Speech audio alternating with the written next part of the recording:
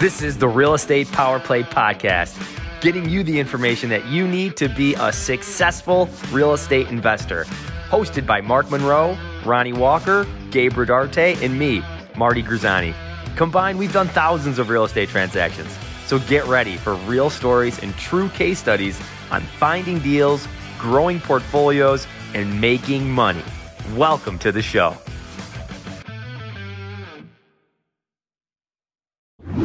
All right, guys, what's going on? Welcome to the Power Play Podcast. We are doing a quick live. Wanted to share with the people that were asking us questions on the chat groups and just DMing us, which we get pretty much every day now, which is really awesome. If you guys have any questions, we're happy to help. This is what we're here for. We want to give back to the community. Real estate has transformed my life for sure. And one of the niches that we are all good at, Marty, Mark, Ronnie, myself, is just networking, building community, and knowing how to really just go into the marketplace that you're in, no matter where you're at. Doesn't matter what state you're in, and really just start building out a network to help you build your business. I think one of the things that we hear a lot, and whenever you get started in real estate investing, is you're dropping cash, right? You're dropping money for marketing. You're dropping money for, I don't know, you got maybe a coaching program. You may have your spouse going, what are you doing? Why are you even doing this? What is it worth it? People lose so much money in this stuff, all types of stuff. And we talk to those people, we talk to you, and we definitely want to help and create value to where you can just help launch your business forward. So Mark, how are you doing? And let's get cranking on this thing. I really want to go over this topic. I'm excited about it. Yeah, I'm doing great. I can't complain. A little warm. What are we? August 10th, 11th? I don't even know how far into the month we are already. Yeah, we're way into the month. We're halfway through the month. Is your kids back to school yet? Yes, they're ready. I'm ready. Okay, so let's go over this stuff. So guys, we are talking about finding off-market deals. Now, we're not going to go over just yet how to do the pay-per-click stuff. We're not going to go over any of the direct mail or the door knocking stuff yet. We wanted to hammer out creating a referral network that's around you. So one of the best people I know who has created an awesome referral network happens to be Mark Monroe, who does a lot of seller financing, creative financing, has helped me do multiple. I now do creative financing and seller financing and all types of unique stuff. So Mark, how would you advise a newer person? They get involved. Their spouse is now saying, what in the world are you doing? Right. And you hear multiple podcasts and everything else. And it's your shiny object into spend money, join my group, and you can be a multimillionaire also. What is the first thing that you would do? Network. Really get out there and start networking and start building up your referral network. That's really what it comes down to. Like I can't remember last time I spent money on marketing to acquire a deal. It's been several years. I get a ton of referrals. That's where I get most of my deals from, and we'll get into the type of deal, the referral sources. But I would just get out there and network. Go to your local chamber of commerce, believe it or not, go to your local meetup, REITs, and just start surrounding yourself with peers of like-minded people like yourself. And, it also depends on what level of experience that you're at as well when you're out there networking. What are your thoughts on that, Gabe? Ironically, I had a friend of mine today, he might be listening to this, text me this morning. I'm on a sales call talking to actually a guy who's through our network is saying he's going to sell. He has about 15 doors that he's selling. So we're helping him disposition those doors. And so we're going through the stuff. I'm talking to him on the phone. And then a buddy of mine says, hey, there's a group going on in 30 minutes from now. It's right around the corner from where you live. I'm going to be over there. I don't know what it's about, but you want to show up, some small business owners and stuff like that. I'm like, I don't know. Let me see if I have time. Well, lo and behold, I'm like, it's by a restaurant. I go there. I end up watching the presentation. presentation was about AI marketing and how to involve your marketing and technology into your referral business and how to do follow-ups. And I'm like, wow. And then lo and behold, here we are talking about it. So it was really cool. So I got to learn that, and then I made a connection. And then someone else that was there was like, hey, I run across properties like this. Do you know how to is this what you do? And I'm going, well, explain the property. And it's exactly what we would buy. It's a seller or a homeowner that had it as a rental. Tenants destroy the property. They don't want to fix it up. They're going to be upside down if they go and do the rehab. And I'm going to go look at a property tomorrow, all based off of this thing, Mark. And, you got to learn how to work a room. You got to learn how to network. But the reality is it's not a bad thing to get outside of your shell and to go, I just need to know where does my space, like, how can I create value in this area? And so I get a bunch of birds with one stone. I get to learn some other stuff, get to meet some other people that Mark and I are working on. Mark, you're working on some amazing stuff. But that is just an idea of one source of finding off-market deals. It is not something you want to hang your hat on, in my opinion. You need to have something that's more consistent, that's always coming in. And for you to do that, you have to cast your net pretty wide. So, Mark, what is one of the ways that you're doing, like creating a referral network where people know? I mean, this is kind of an odd thing. Hey, I buy distressed properties, or I buy this, somewhat like, do you have a probate thing? This kind of sounds kind of weird, right? Or is there a divorce going on that around you? These things sound weird. So how do you create your referral network? It's just getting to know the person individually and see how, educating them on what my buy box is, and what's bizarre is, actually, I had a conversation today with somebody as well, right in my backyard. And we're talking about, we're seeing a little shift. She's starting to get some orders for broker opinions, BPOs.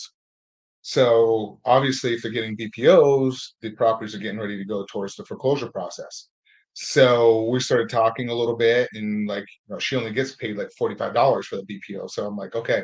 So we're looking at, she's got a couple right now, where she's sending it over to me. We're looking at it and see if we can reach out to the seller and possibly, stop the foreclosure process, if you will. So that's just one example. It's just kind of getting out there and just kind of moving the network and just talking to people, letting them know what you're doing, what you're looking for.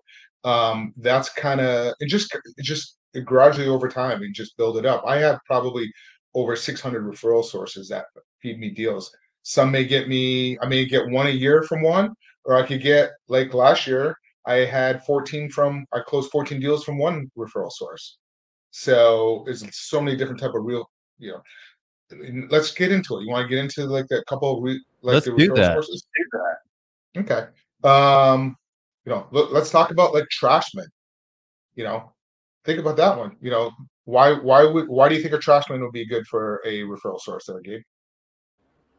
That makes total sense. I don't know if I've ever received a deal from a trash man before, but it makes sense because they're around the neighborhoods every day. Now I have from the next one, probably a mailman, right? Mailman, got one from a mailman before. Yep. And landscapers. I have landscapers, snowplow removals, people out in the community, contractors, Uber drivers, Amazon drivers. So I have a system set up. Like, hey, you know what? If you're out there, take a photo of this house. Send it to us. Send it to this particular email, and then my admin will take it, run from there, and just do all the skip tracing, run the due diligence, reach out to the people, and see if it's selling. So that is a referral source. So that's just another one. I mean, it could go on and on. I mean, just think outside the box of where you could go.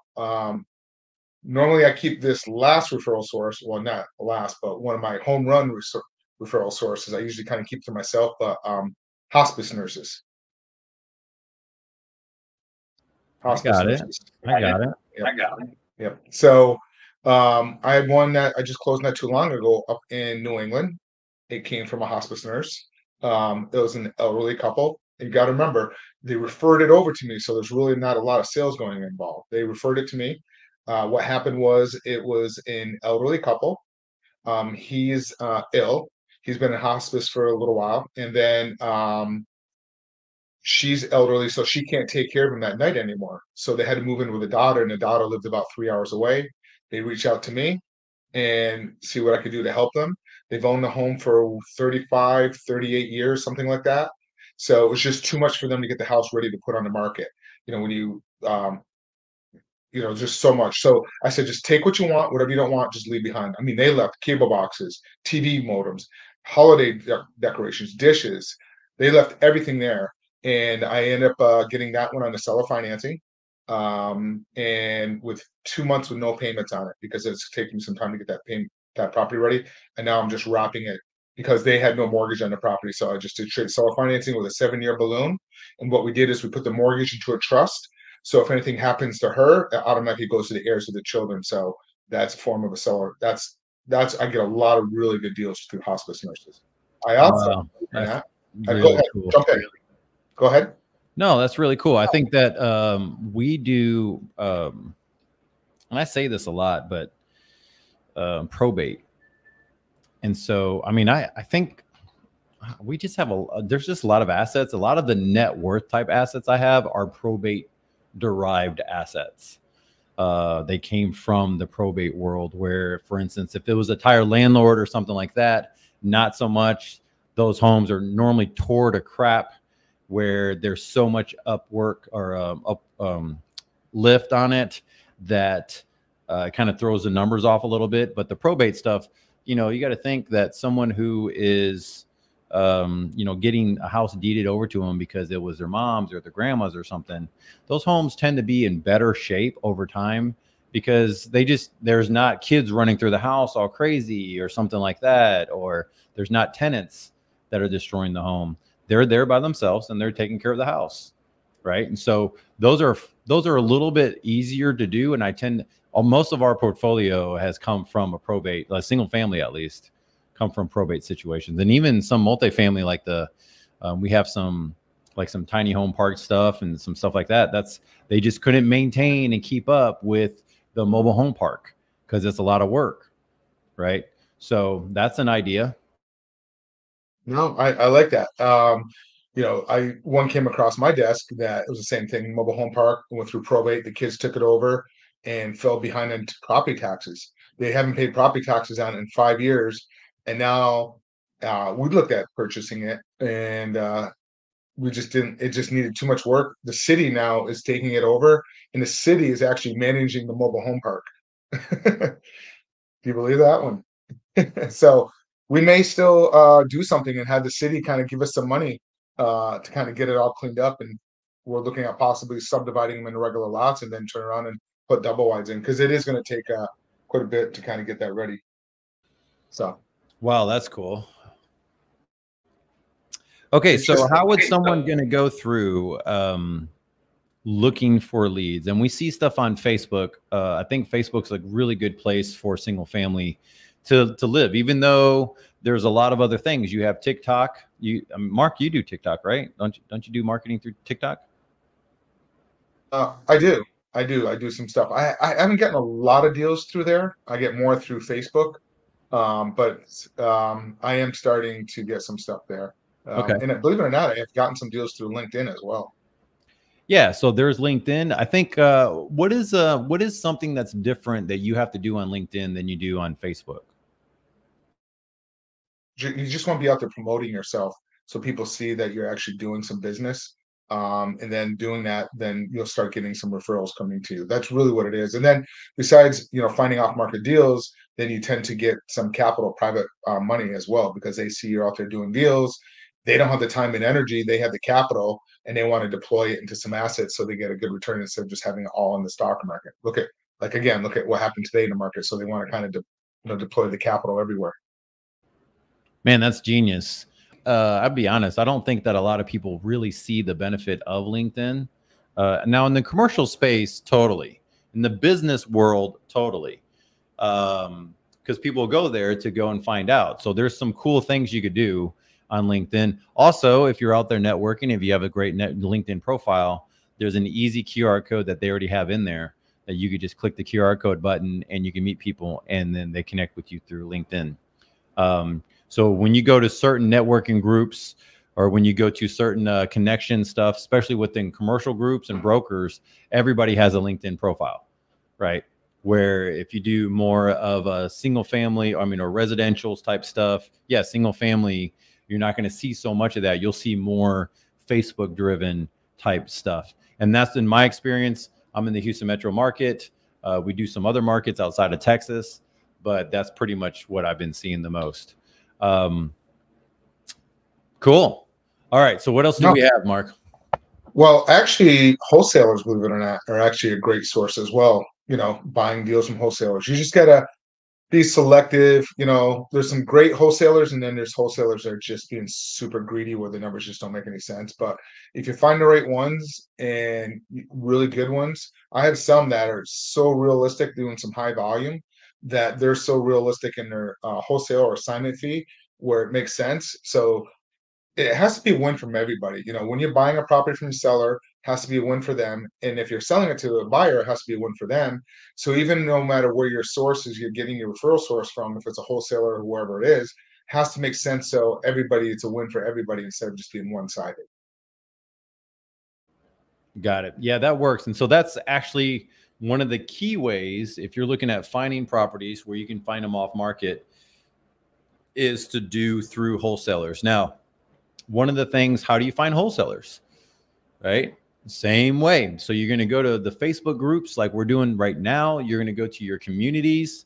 There's actually a group in a different state that we're looking at. And I was talking to my wife. I was like, what do you want to do? And she asked me a couple questions, like immediately go to that city and look up the real estate groups that are local in that city.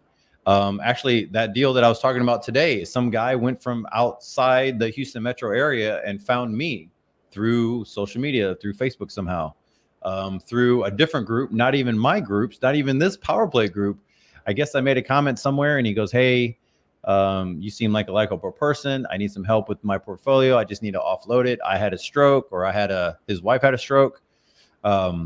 So those type of things. So, okay, wholesalers.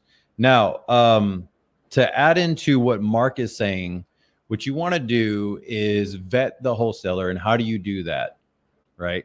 So I guess that's a really good question to ask. Like, how do you vet a wholesaler?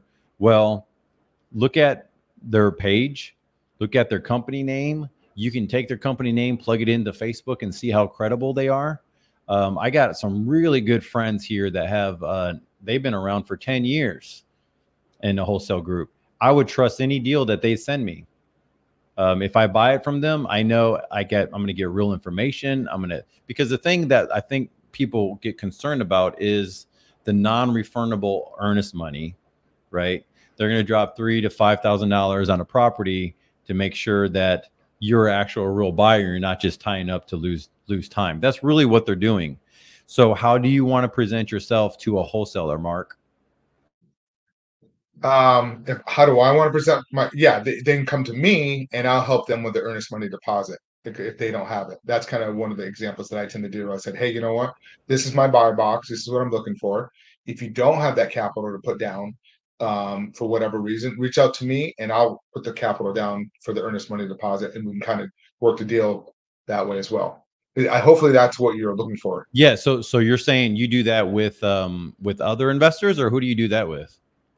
I do that with wholesalers too. Like if they're like, say it's somebody new that wants to get into wholesaling, and I will say, hey, why don't you start out with the wholesaling? It's less capital. And if you don't have that money for the capital for the earnest money deposit, reach out to me. We'll look at it and we'll, whatever it is, I'll pay you whatever the amount is. It has to be within reason, without not being greedy, but I've actually done that before on several new people on the wholesaling. So I just give my buy box, if that makes sense. Yeah. So you give, here's the other side of this. And for those who are looking for finding off-market deals, you can give your buy box to a group of people, wholesalers or newer folks, newbies, and say, look, this is the stuff we're looking for. We can JV. I'll be happy to pay you a referral fee, or I'll pay you part of the deal. And we'll go through there, but it'll be my capital up front. So normally you tend to get the higher cut of the deal, or a bigger cut of the deal, I guess you could say. But yes, we do that. And it's actually a common thing to be doing nowadays. It's not uncommon, where there was a season where that was looked down upon. I don't know why. It makes total sense to me because we do it. But no, so here's another question was, if someone is looking to be a credible buyer to a wholesaler, what are some of the things that credible buyer to find those off-market deals to a wholesaler? What do they need to have? Yeah, for the buyer, I agree with you on that one, because there's a lot of buyers out there that they're saying they're buyers, but they're not. We come across that all the time.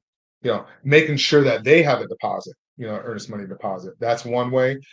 Checking them out as well, looking up their company name, looking them up. I go to LinkedIn, I do Google, I look at the state secretary, how long have they been in business, and just look at their social networking and see who they're related to. Most likely, when I say related to, meaning their colleagues and who they're, if they have a lot of other investors within their network. So the really good buyers, majority of them, are in the network. They have a lot of people. They're always constantly working with other people because, like today, I had a deal that came in.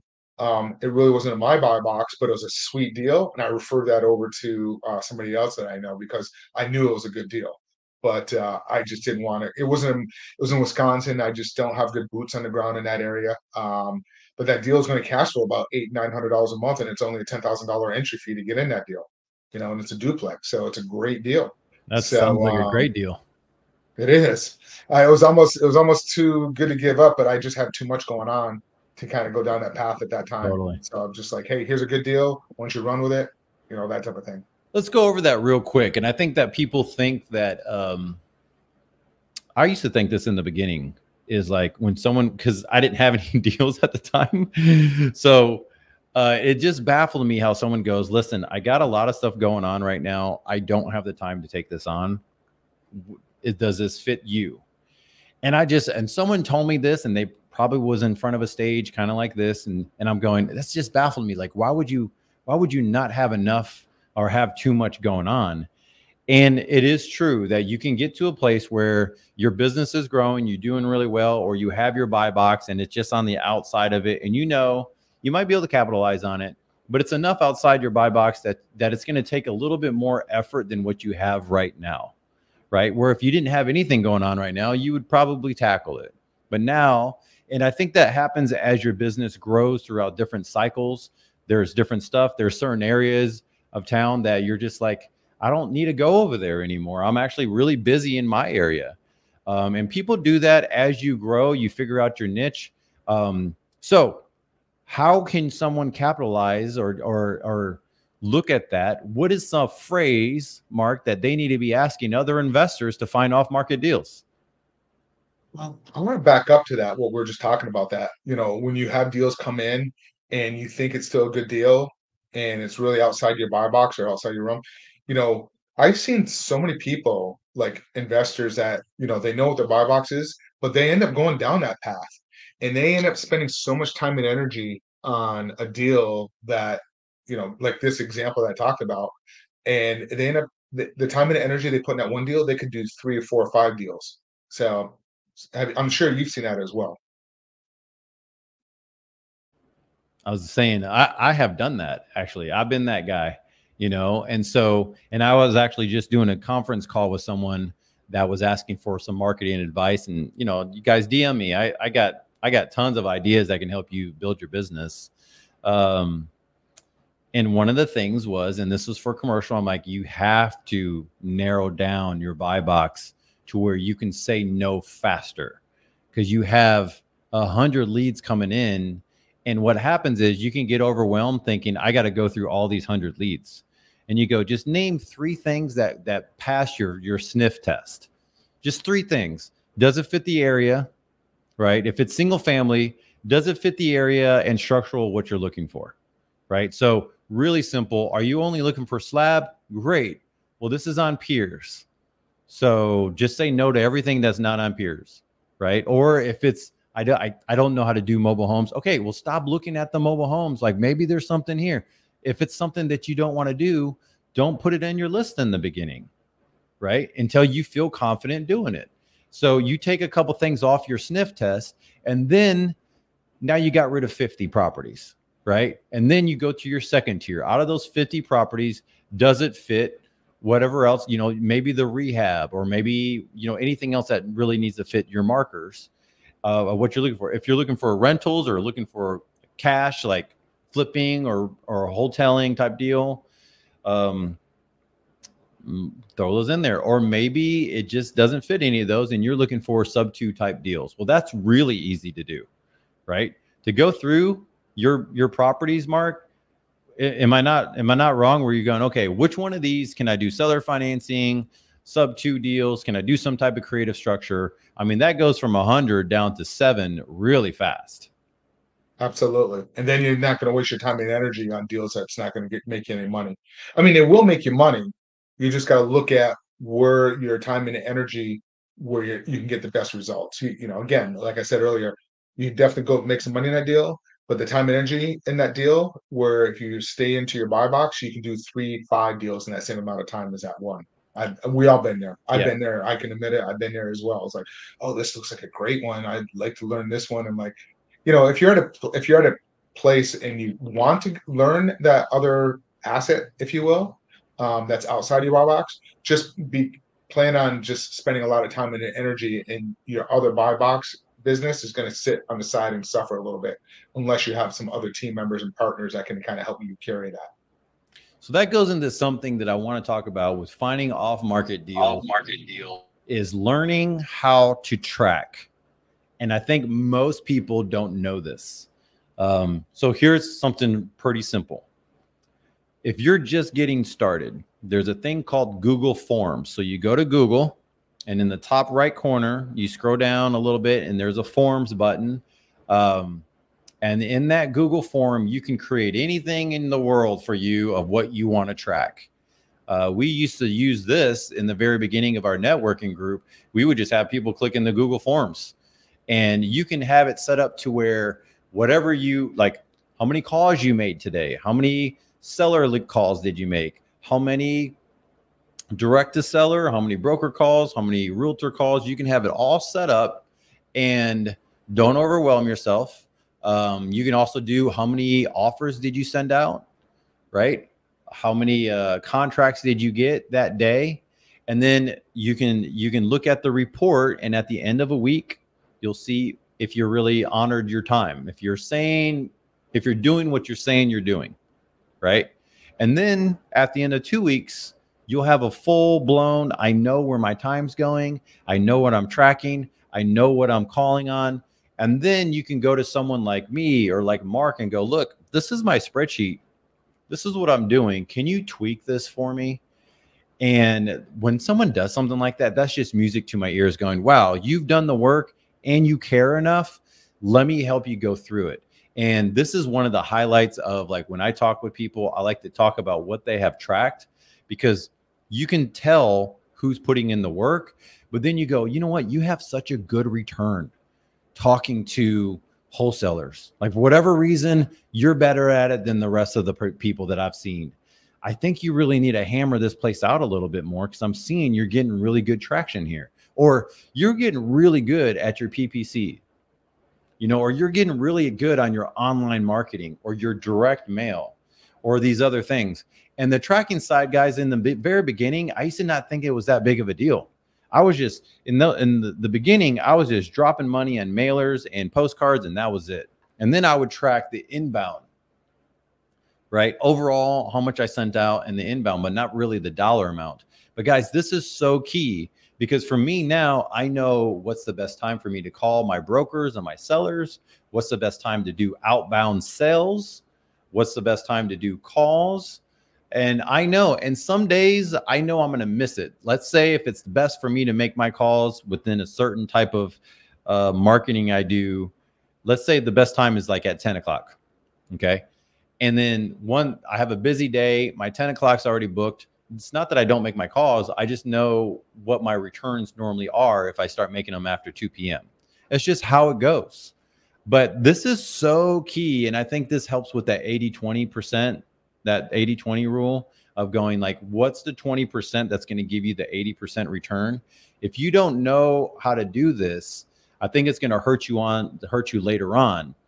One of the things that's helped me the most, Mark, and you've helped me with this, of going, allow this to create history so you can create your W's for later on down the road, right? And I know that you're good at tracking W's because you tell me like, hey, I got to win here. I got to win there. So, and then we can close out with that, because I know this is really important and we both got to hop off and value other people's time.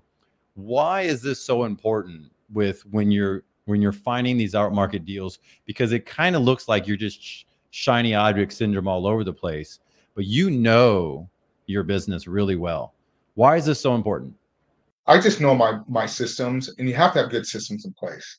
And I want to back up. You said something there a little while ago.